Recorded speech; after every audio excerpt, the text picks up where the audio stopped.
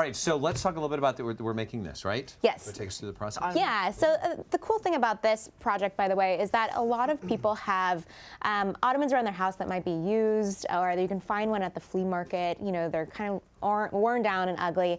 The shag look is really trendy these days, and you can recreate it all on your own. So to do this, I actually just use some yarn, and we make these pom-poms, kind of like your cheerleading days, Mark. Yes, I remember that very, very well. No, it's really easy to actually make pom-poms. How easy is it? Yeah, you just start wrapping the yarn around your hand. I'm going to show you the demo. I think, yeah, we can, there we go. We wrap around your hand just like this.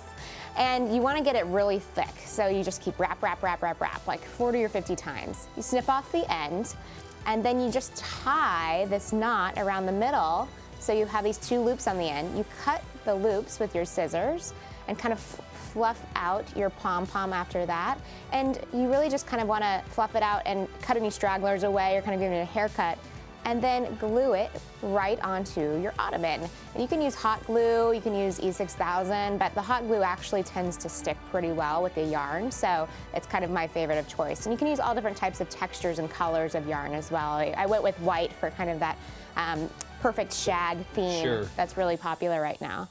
Now, why the different I see there's the sparkle kind. I don't know if I can go for that. Yes, that is the technical term, the sparkle kind. Yeah. Exactly. No, the different types of yarn, I think, just give it kind of texture and character. You can definitely use all, the same type. I also like kind of the skinnier yarns and the thicker yarns, but I'll show you if you want to if you want to make one of these with me. When it gets dirty, what height do I set the vacuum on when I'm trying? Because it gets hot and the lowest height. Yeah. Hand vacuum. Just kidding.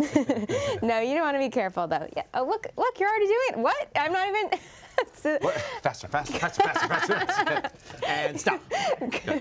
Well, I mean, that's actually not bad. Yeah, so once you do that, so then you're gonna. And you made it too tight. Well, it's okay. Yeah, so you kind of cut the end, and then you cut off a little piece. This is going to be a tight one. So as you hold it, it's going to be a little bitty one. Little baby pom-pom. So the key is you don't want to go really, really tight.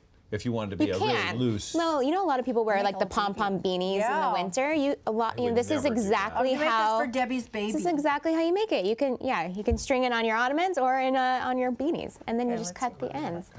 Yeah. Ow. Look how cute. Yeah. Oh my gosh, this is too cute. It's so easy. So really a lot of it is just repetition because you're making a did these things. So it's fun to actually do with your kids as well. Yeah, and if you have any like strays, you just give a little haircut. And that glue, did you touch on that? Because I was watching the DIY, the video. Yeah. So is the glue, because I know there's the E6000, there's what, look at me, huh? Like I didn't know that. It's a little bit better than the E5000, but not as good as the E7. Why use the hot glue? Is there one better? I like the hot glue. It just adheres really well to the yarn, and for this is kind of like a leather or a pleather. It bonds really well, really quickly. You can wear this to that's beautiful. Perfect. Makes for a great pocket square. This is the final product. Yeah. Looks so big and fluffy. It's so fluffy. It's really warm, actually. It's kind of a nice, cozy look. Can we open it? Yeah, you can open it. No, there's nothing in there, but maybe my books are in there. Oh, your books.